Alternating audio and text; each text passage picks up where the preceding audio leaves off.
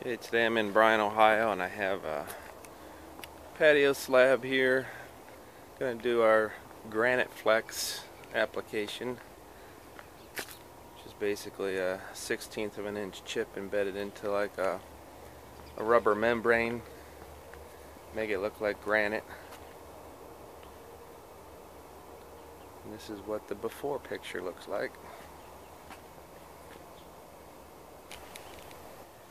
A little bit of cracking around the edges of the patio, so I use my crack chaser blade on my 4-inch grinder, open them up a little bit.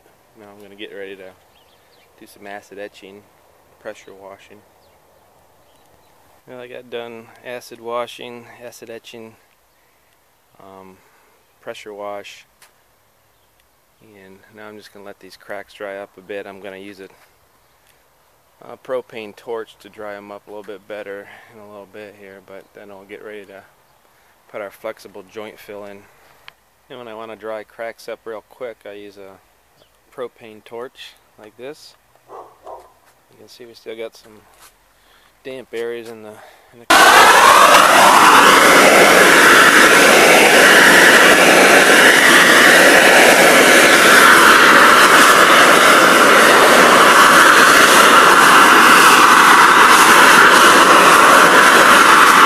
how I fill joints and cracks. Then I want to have some flexibility in the joint.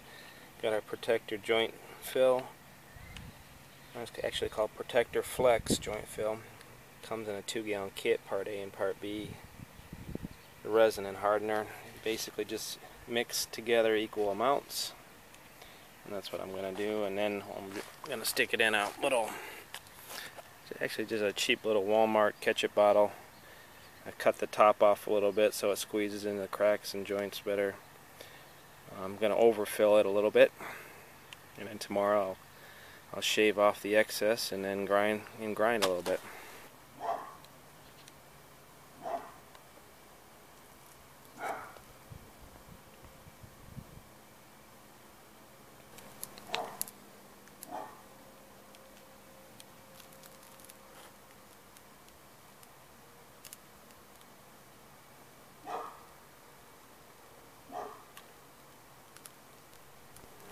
After you do all that, you're going to have your cracks and your joints going to look overfilled. You're going to want to overfill it just for the fact that a little bit may sink down in.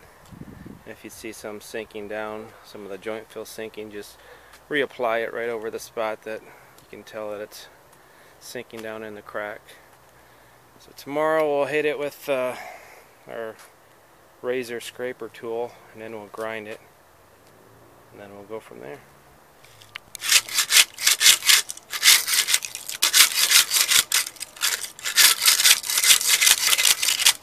Here's the Graniflex. You can get it in gallon containers or bigger.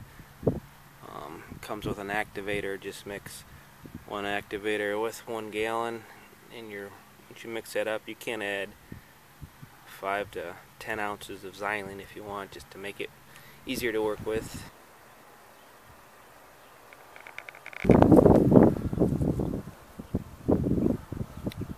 And I just got done chipping this second coat of Granite-Flex.